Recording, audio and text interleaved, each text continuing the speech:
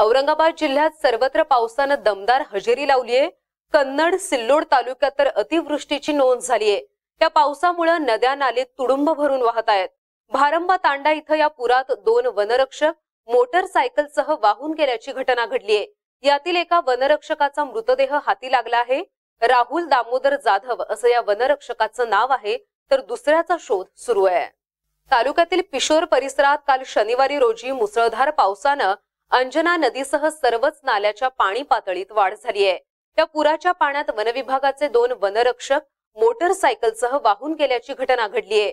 आज रविवारी सकाळच्या सुमारास ही घटना उघडकीस आली। यातील राहुल दामोदर जाधव यांचा मृतदेह हाती लागलाय, तर अजय संतोष भोई हे अद्याप बेपत्ता आहेत। घटनास्थळी वन अधिकारी, पोलीस कर्मचारी आणि महसूल कर्मचारी शोध घेत आहेत। याबाबत अधिक माहिती देण्यासाठी आता आपल्या सोबत आहेत आमचे प्रतिनिधी रामेश्वर केरे। रामेश्वर, काय अधिकचा तपशील आहे?